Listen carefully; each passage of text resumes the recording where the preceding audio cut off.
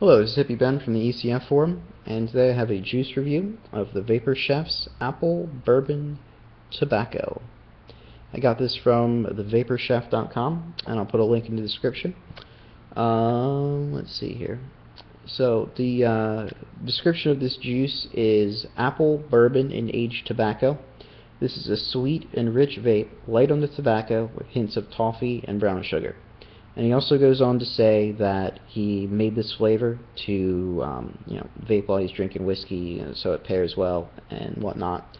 And he also recommends you should definitely steep this, which I will back up 100%. I tried it as soon as I got it from the mail, because you always want to try things you get in the mail. And what I got was a very strong artificial apple, sort of like if you suck real hard on a dum-dum and your mouth kind of puckers up and you get that real strong artificial flavor going on. That's what I got out of this, so definitely let it steep.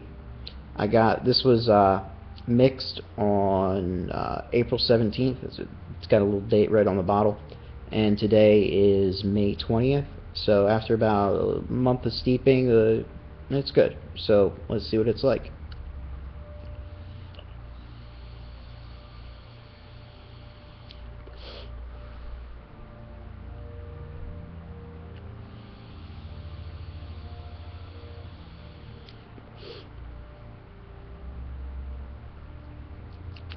Okay, so what I get out of this is a real strong kind of woody flavor, which makes sense with bourbon in the name, and he wants to drink it with whiskey in the description. So if you like any of those liquors that are aged in barrels and really pick up that wood flavor, this might be for you. So you get that real nice kind of aged wood vape flavor going on. And then on top of that, and sort of wrapping around it, if you want to try and visualize it, you have an apple, which is like a red apple. And then I'm not really getting toffee, although like I assume that blends with the brown sugar, and that mixes with the apple real nice, sort of gives it a little bit of spice going on, and sweet, and blends real well with the wood.